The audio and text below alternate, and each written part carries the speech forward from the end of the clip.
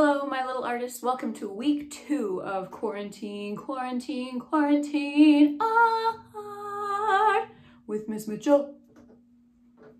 I hope you had a wonderful weekend making extra special greeting cards for all of your loved ones. And today I thought we could dive into the wonderful world of printmaking.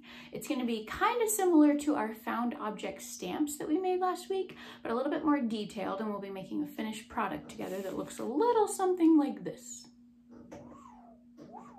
All right, let's get this party started. For today's project, you'll need a pencil and a rough draft piece of paper to sketch your image. You'll need a piece of styrofoam, which you might find in an Amazon package or an old meat tray like I used here. You'll need another piece of white or light colored paper to print your image on, as well as another piece of paper to map your image on. You'll need some paint and a dish to put your paint in. You'll need a water cup with a paintbrush, and you'll also need scissors and glue. Before we get started, I wanted to show you the styrofoam square that I used to create my final image. I used this little square and printed it 4 times, and the most important part is each time you flip your stamp over to stamp it, you need to keep the center of your image in the center of your paper. And to help you remember that, you can mark the back side somehow. I just put a little piece of masking tape here so that as I'm printing my image, I'm going to keep that center in the middle of my paper and stamp here, rotate, stamp here, rotate, stamp here, rotate, stamp here. And the whole time my masking tape corner stays in the middle so that in the end, my finished product is symmetrical.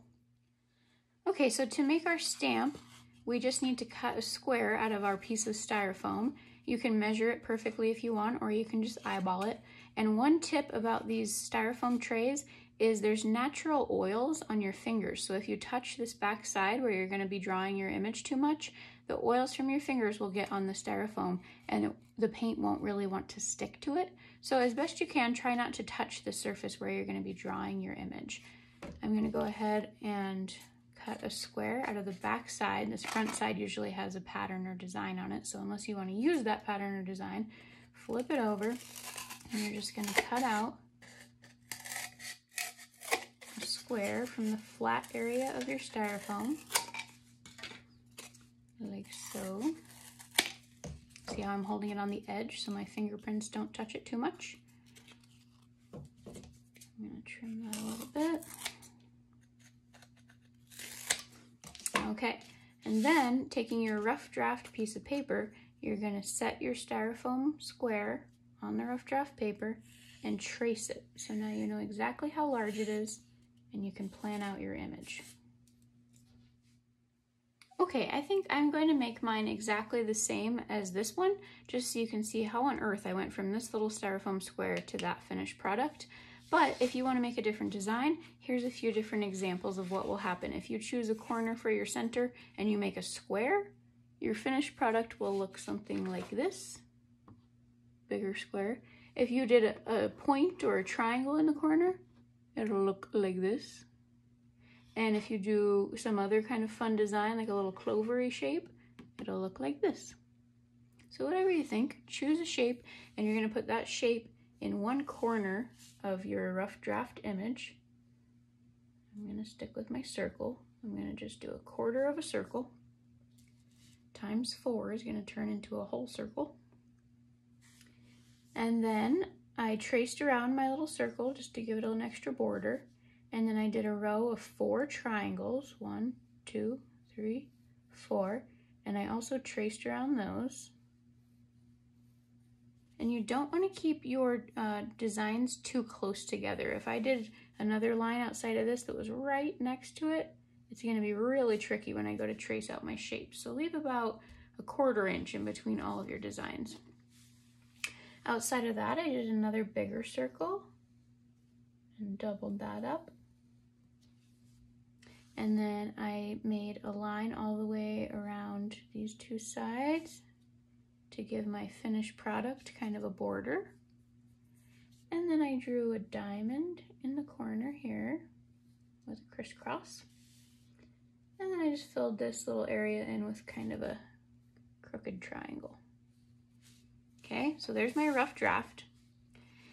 And I do that so that when I start to carve into my styrofoam square, I know exactly where everything needs to go. It's about the same shape because I traced it, because you can only trace into your square one time. As soon as you poke into the styrofoam, that's your image. So you want to make sure that you know exactly where everything's going. Okay, it's the moment of truth. I'm about ready to transfer my rough draft onto my styrofoam square, but remember, you can only scratch into this styrofoam square one time, so make sure you're really happy with your rough draft before you start poking. And a couple tips for transferring your image onto your styrofoam square. You do not want a pencil that's too sharp, too pointy, and it'll rip right through the styrofoam. And you also don't want to push too hard. If you're pressing really hard into the styrofoam, you might go right through it. You do have to push hard enough that the styrofoam presses down enough that your paint can stay on the surface without going into your cracks, but you want to go slow and steady. Don't push too hard and don't use a super sharp pencil. So I'm going to do exactly what I did when I made my rough draft, and I'm going to start by putting my quarter circle in the corner. See, I'm going nice and slow. You can trace over the same spot a couple times. You can feel the styrofoam kind of crunching down. And then scooch over, and I had that next circle line on the outside of that. See, I'm kind of rubbing it back and forth, really taking my time. I'm going to add my 4 triangles. See how I'm keeping my fingers on the outside so I don't get my oily fingers all over. 1 triangle, 2. So I'm pressing down enough that I can see my image, but not so hard that I rip through.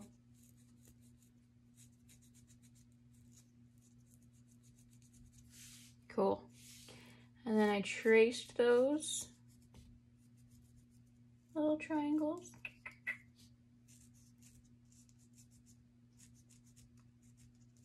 Leaving enough space so they don't all blend together. And then I drew my big circle here. Oh, that was a good one. Traced that. So another little border.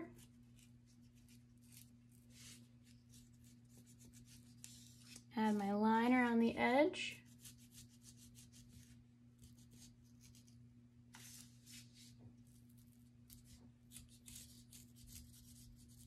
My diamond. Uh-oh, I don't think I have room for the triangles. I can squeeze them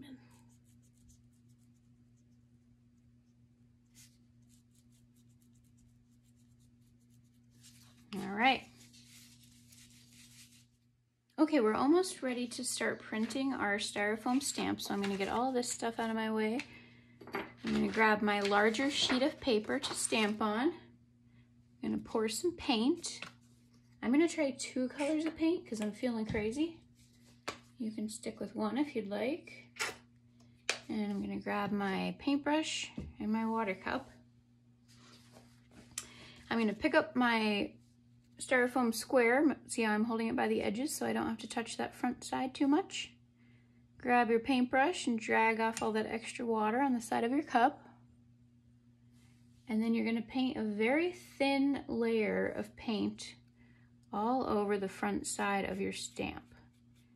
You can always add more paint if you need it, but you don't want any big gloops to be going in between the lines of your stamp, so not too much paint.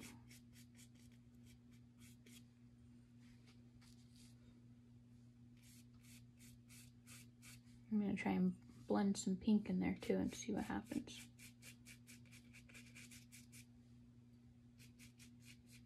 All right, and then I like to start stamping kind of towards the edge of my paper because it helps me line everything up. But remember, you want to keep that center shape that you started with in the middle of your page over here. So in this case, this corner is going to go in the corner of your paper. And you're going to set it straight down. And as soon as your stamp touches the paper, you can't wiggle it around side to side because that paint has touched the paper. So you just want to set it straight down. Give it a little back rub, and then hold on to your piece of paper so it doesn't stick, and gently pull your stamp back up. Whoa, straight up. Totally cool. Remember, you want to keep the center of your stamp in the middle of your page for each stamp, so you can mark it with something on the back side. I have a little piece of masking tape here. That's my corner. So the next time I paint and go to stamp, I want to keep the masking tape corner in the center of my picture. I'm going to do the same thing, a thin layer of purple,